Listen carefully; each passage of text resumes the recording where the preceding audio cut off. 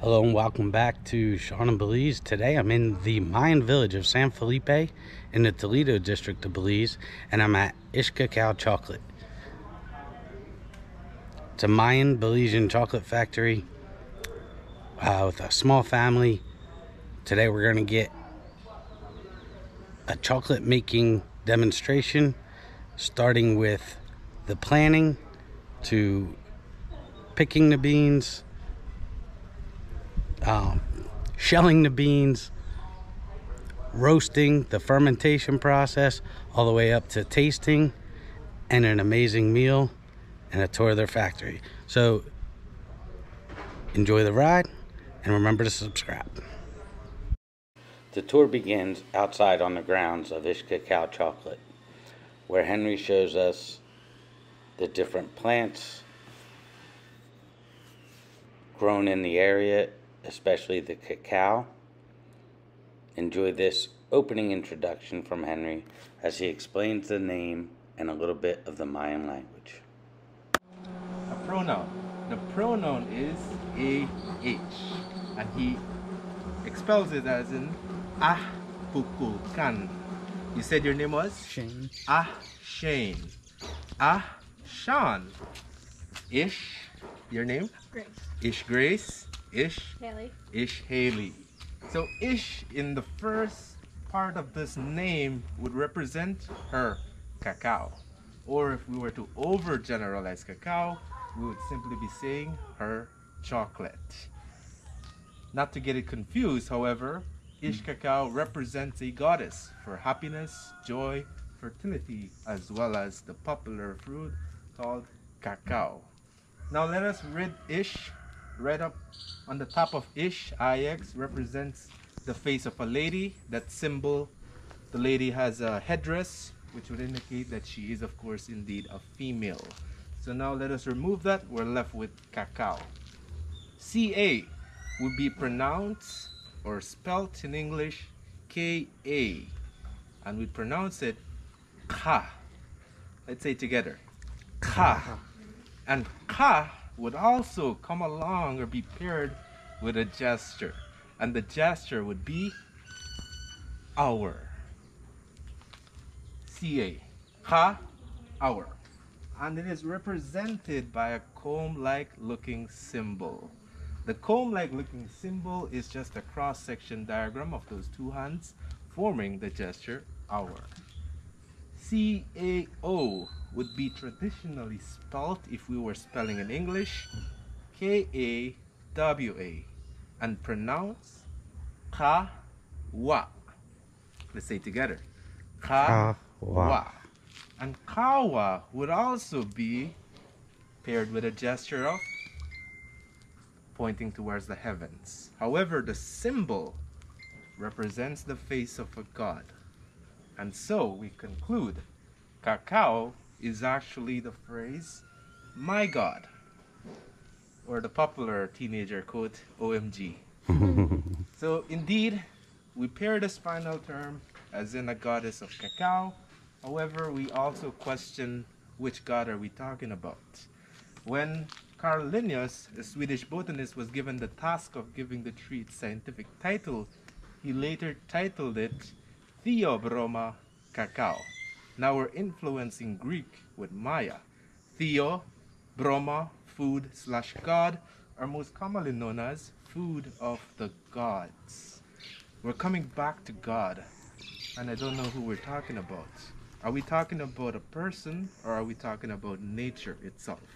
When we go back to ancient times, within the evolution of human beings for domestication of plant life, after the constant migration leading them into hot tropical regions, would have led to the finding of such sacred plant. That plant would actually represent some sort of a god. The god would later require your strength, your sweat. All of the sacrifices would then eventually yield products such as harvest that you would consume to help continue your survival. But in, of course, documents would indicate that cacao's byproduct, which is a hot beverage, was mainly consumed by the elite groups at the time. So indeed, today we might represent elite groups or nature itself. Considering those two theories would often conclude that you too today will be consuming great concentrations of the byproduct, would reference you as elites and royal guests. Thank you for joining us. Using it a part of our study. And I'm going to be using this knife, which is technically non-traditional. We were not using any steel technology. We would simply take a stick, use it as a hammer to break it open. The activity could be close to something you would do for the month of October, carving into a pumpkin, or maybe you enjoy watermelons. Cutting into one could be similar as well. I'm going to make a small little cut right around it, then one in the center to create a more beautiful cross-section diagram. Okay? Do not do this at home. Okay? You then risk losing a finger.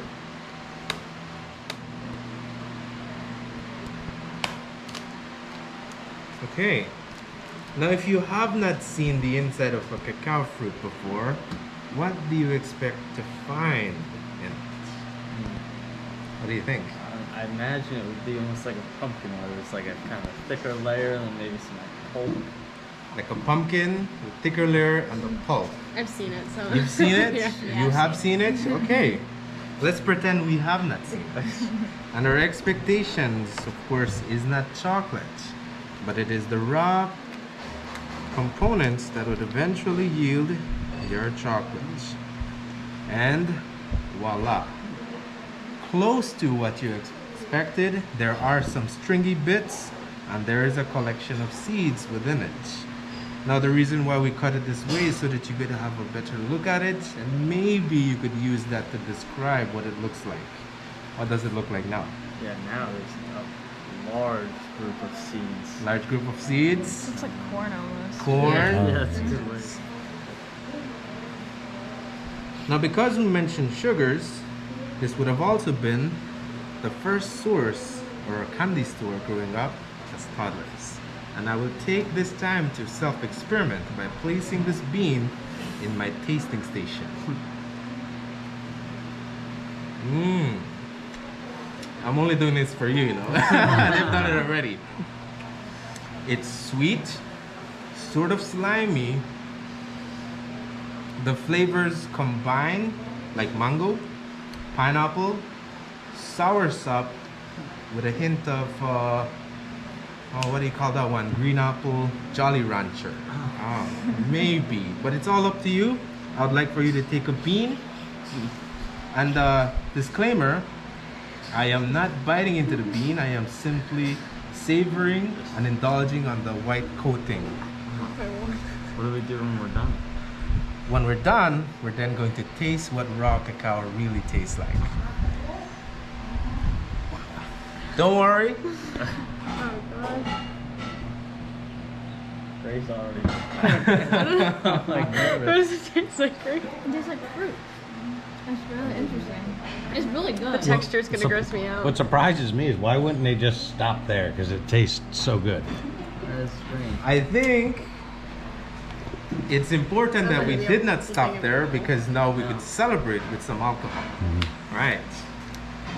It's like Go ahead, fruity. don't worry, don't be shy. You could slip it in. It's like a candy. Yeah. After learning about and tasting the raw cacao beans, we moved on to the ancient Mayan hot chocolate drink. Taste it with different spices.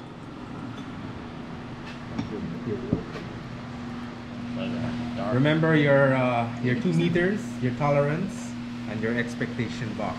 We're gonna start off with the first one, which has a concentration of 99% criollo cacao. With We then 1% sampled numerous of chocolate spice. products made here All at spice Cacao, trees grow very including large. They actually an make up alcohol 1 to 2 given off in the fermentation process.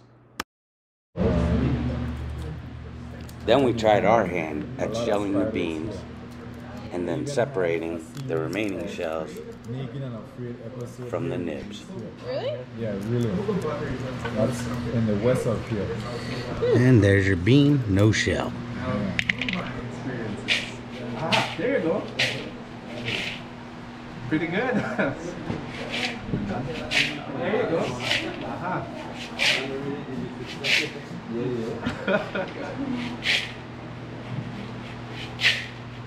There you go. Requirement for the Next, we learned about the traditional tools used for grinding the coffee beans and got to try using them ourselves. After the tastings and demonstrations, it's lunchtime. Chicken, beans, vegetables, cooked in turmeric and coconut milk. This one is pumpkin cooked in annatto seed. The last one is our habanero hot sauce. So Henry, this is a family recipe only found here, right? We do share the recipes on Oh, okay. So, but this is your mom's family recipe, or? She had she designed it for a few years before we officially started producing it as a cuisine at Ishkaka. So although chocolate's like incorporated in the sauce, it's not a candy taste. It's delicious. It's like a gravy. It would Definitely not worth be checking out. defined as a Maya dish. It would Okay. be more of a Belizean mixed cuisine. Because it was created so much later. Okay. Final step of the tour, the gift shop. If we were to place that chocolate liquid into a After that amazing lunch, we received a tour of their working factory and then headed to the gift shop where you can buy some of their amazing chocolate products. remove all of the oils, resulting in the white product of cocoa butter. I took this tour with Taste Belize out of Placencia. There will be a link to Taste Belize in the description of this video. Be sure to check them out if you're in the area. It's definitely worth it.